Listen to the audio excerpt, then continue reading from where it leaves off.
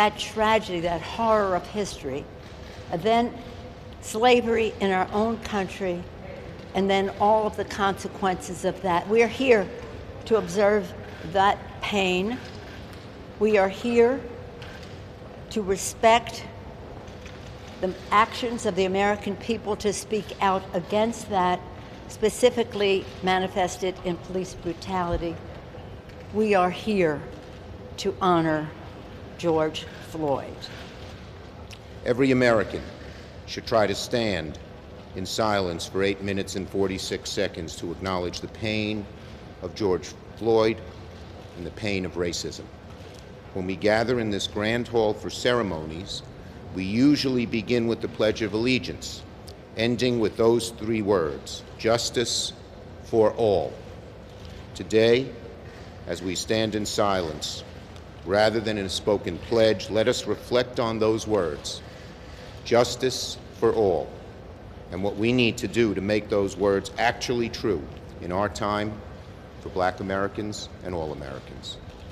We gather in honor of those Americans and so many others.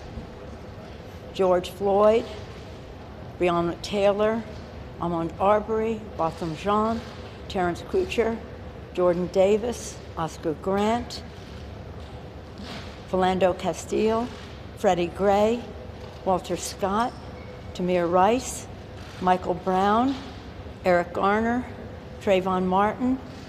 Any other names members wish? Amadou Diallo. Sean Bell. Jordan Davis. Freddie Sheila Gray. Love. Alphon Taylor.